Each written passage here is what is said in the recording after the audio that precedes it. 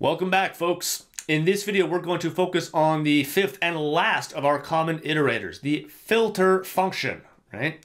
It's going to behave a little bit differently than the other aggregation iterators we've looked at before, but it's still not too tricky, and it's going to be invaluable when we go to write complex DAX, or frankly, even intermediate DAX, or frankly, even basic DAX. Okay, so let's get started. I'm here in iterators.xlsx, and I'm in the filter tab. Now, our first four common iterators, they take a temp table, they add an expression column to it, and they aggregate the results. They add up all the values, they find the biggest value, they find the smallest value, or they take the average of them. The filter function, by contrast, doesn't perform an aggregation. It performs a keeping of rows, which is to say, you give it a temp table, you add an expression column, and your definition of the expression column has to return either true or false, right? And then the filter function will just keep the true rows. So why would you do something like this? Well, let's do one. And I think once we do it, it'll be a little easier for me to explain what you would do with it. Why does this thing exist? Okay, so here we are in problem one. We're going to prepare a filter for pasta, right? Okay, so we're going to assume the filter context is type equals dine-in. So if your filter context is different, be sure to set it to type equals dine-in. Then we're going to derive all of the values, visible or not, in the dish column. So we're going to get not one of the values derivations, but one of the all derivations, specifically all the dishes. So we get all three dishes right here, pasta, burger, and salad. Control-C to copy it. Now I'm going to click down here and do Control-V to paste, right, to derive that temp table, right? Notice, even though for dine-in, right, we only sold pasta and salad, because we used the all derivation, we got all three dishes, even the burgers, which we didn't actually sell for our dine-in sales. Okay, so we've derived the temp table, and now we're going to add this column to it, just like before. So click here where it says EXP, do equals, and say click on dish, that column right there. For every row, check to see if the dish is equal to pasta. Do an equal sign, and in those quotation marks, type in pasta. Close quotation marks, and hit enter. We get a true for the first row. We go ahead, click on that cell, and drag down the formula. We get a true, a false, and a false, right? Because for this first row, the dish is equal to pasta, burger is not equal to pasta, and salad is not equal to pasta. So we get a true, a false, and a false. So rather than aggregating it, it just keeps the true rows. This is going to produce not a number, not a scalar, but a temp table. Temp table is going to look like this. Click here where it says our answer, type in dish, right? So it's going to have just the dish column. And which of the three rows we're going to keep? Well, just this first one where it says true. So go ahead and type in pasta. And that's it, right? So this iterator produces not a scalar, but a temp table that looks like this. Now, why would you want that? I mean, I get it. It makes sense to me why I would want to sum up some numbers or find the biggest one or take the average. What's the point of having this temp table right here?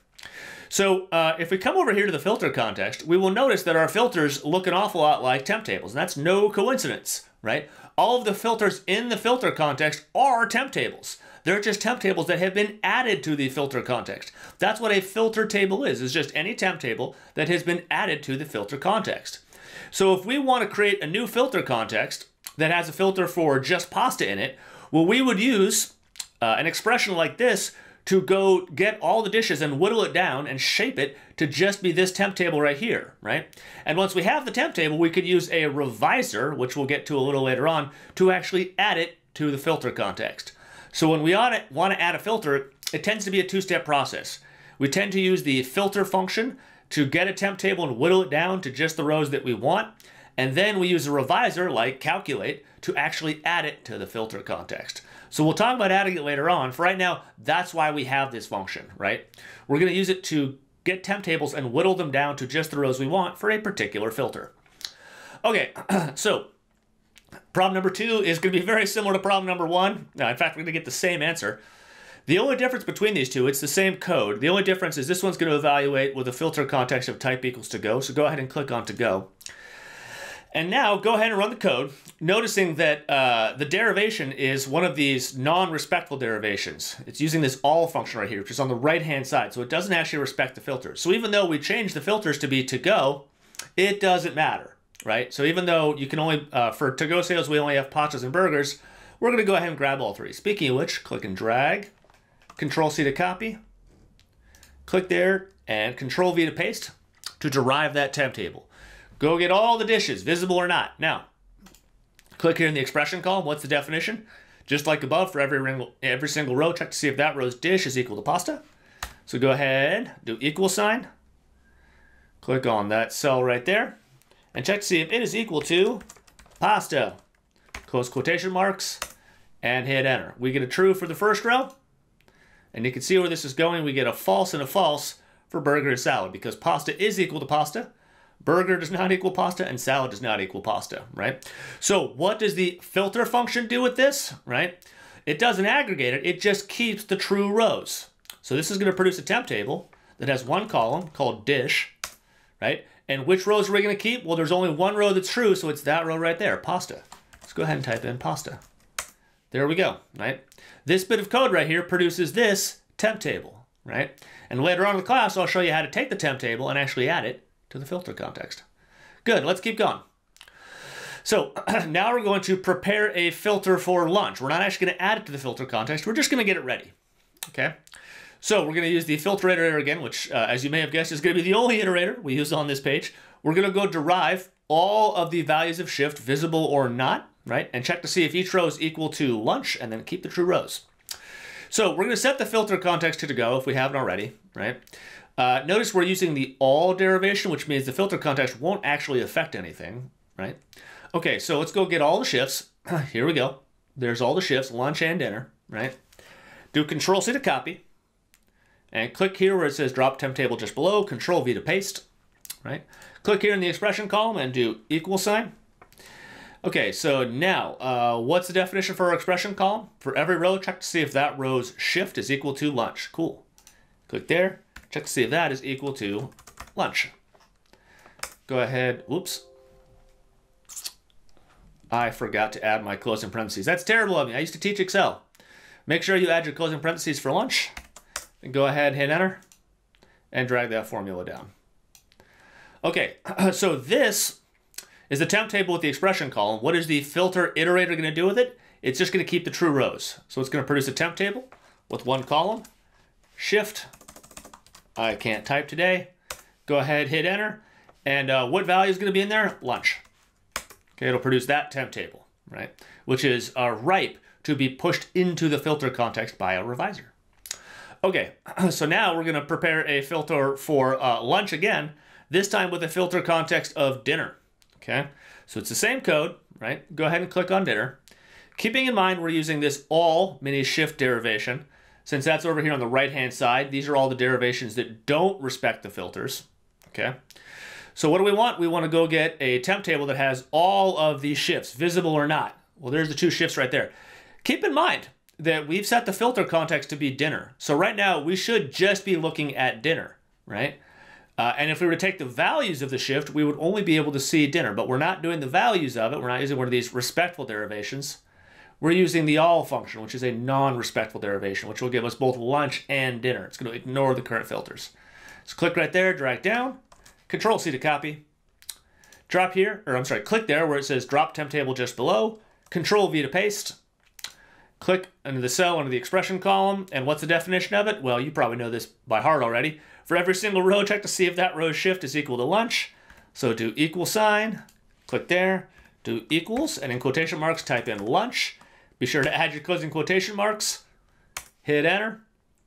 We get a true for the first one, and we get a false for the second one. So what does this produce? The iterator takes this temp table with the expression column and just keeps the true rows. So we get a temp table that has one column, shift, and has one row, just lunch. We throw away the dinner column because we got a false for it, okay? Cool, so now we've created a temp table that has a filter for shift equals lunch, right? Even though when this whole thing started, our filter context was shift equals dinner, we've created one for shift equals lunch. Okay, so let's show you an example of why when we use the filter function, we tend to use these non-respectful derivations, right? We're gonna try and do the exact same thing we did a second ago, but we're gonna use the values function, which is one of our respectful derivations, and it's gonna end up not working, or at least not doing what you probably think it would do, okay? So here on problem 5, we're gonna try to prepare a filter for lunch. We're gonna fail in the process. We're gonna start by setting our filter context to shift equals dinner, right? If for some reason you're somewhere else, make sure you click on number 3 here, okay? So now we don't want to get all mini shift, we want values mini shift. So all of the distinct visible values in the shift column, just the visible ones. Okay, so if we look up here, since we have a filter for shift equals dinner, as you might expect, there's only dinner that's visible. We can't see lunch. So let's click on this, do Control C to copy, click down here to where it says drop temp table just below, Control V to paste. And this is the temp table that we derive. And so now the filter iterator is going to add this column to it and just keep the true rows. Okay, so if I click right there, I'm going to do an equal sign. For every single row, check to see if that row's shift is equal to lunch. So click there and check to see if that is equal to, in quotation marks, lunch. Close quotation marks. And go ahead, hit enter. Okay, and we get a false. So the filter function only keeps the true rows. How many rows are true in this temp table? None of them, which is why if we were to run this code, we would end up producing a temp table that looks like the following. Click here where it says our answer, type in shift, and hit enter, and you're done, right? This would produce a temp table with one column shift and 0 rows. And if we were to then use this as a filter, we would end up not seeing everything because we would say we're not allowed to look at any shifts, okay? So that's why when we're using the filter iterator, we tend to pair it with one of the all derivations, one of these non-respectful derivations, because it allows us, even if we're looking at dinner, to create a filter for some other shift like lunch, as in problem number 4. Okay, so here for problem number 6, we're going to prepare a filter for expensive prices, just to show you that this works on number columns as well. So we're going to set the filter context to shift equals dinner. Hey, it's already there. If for some reason you clicked over here, be sure and click on dinner. We're going to use one of our non-respectful derivations, all of the price per column in the mini table, right? And that gives us all of the prices, visible or not, right, in the mini table, which is right up here. So select those, do Control C to copy. Click here where it says drop temp table just below, Control V to paste. Click right there to add our expression column. What's the definition this time? Well, it's not an equals, it's a greater than. Check to see if every row's price per is greater than 7. Okay, so I'm going to do equals. Check to see if that is greater than 7. Go ahead, hit enter. We get a false for the first row. And then we get a true and true. Now, why do we get a false? Well, keep in mind we said greater than, not greater than or equals to. So 7 is not bigger than 7, which is why we get a false right there. 9 is bigger than 7, so we get a true. 11 is bigger than 7, so we also get a true. So what rows are we going to keep? This iterator, the filter iterator, it's going to keep all the true rows. What does it end up keeping? Click over here to where it says our answer. This is going to produce a temp table with one column called price per. And it's going to have the values 9 and 11. So go ahead, type in 9 and 11. There you go. That is what this code right here would produce. We could then add this using a revisor to the filter context to filter just our transactions where the price per was either 9 or 11. Okay, so now we're going to use something a bit more complicated, not a lot, but just a bit. We're going to use a non-respectful derivation, but we're not going to use one of these ones down here that points at a column. We're going to use this one up here that points at an entire table, just to show you how it works. Okay, so we're going to prepare a filter for dinner transactions, not just for dinner, but just for all the transactions that happened at dinner. Seems like a slight distinction, but it'll become meaningful later on. So we're going to start with our derivation. Actually, I'm going to say we should start with our filter context, make sure we're on the right filters. We are, but if for some reason you clicked over here, be sure you click on dinner, right? And so now we're going to go ahead and derive all the rows of mini, visible or not. That's that derivation right here. This is one of our non-respectful derivations. Click on it, Control C to copy. Click down here where it says drop temp table just below, do Control V to paste, and we get all these rows. Okay, now click here for the expression column. What are we going to add?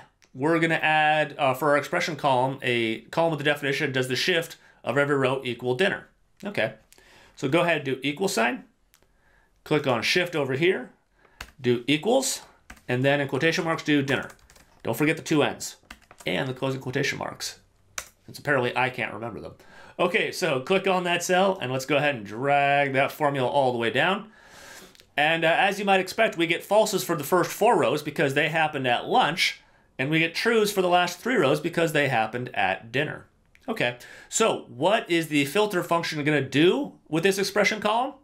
it's going to just keep the true rows, which is these 3 rows right there. So here we're going to have to bend backwards a little bit. This is where Excel and DAX differ some. To make our answer over here, go ahead and do this with me. If you want to, you could type the whole thing in, but I'm too lazy for that. Click here and drag over to get those column headers. Do Control-C to copy. Click underneath the O in our answer and do Control-V to paste. Cool. Now come down here to the very first dinner row. Hover your mouse over the D in dinner. Make sure it's not this one or this one, but this one right here. Third from the bottom.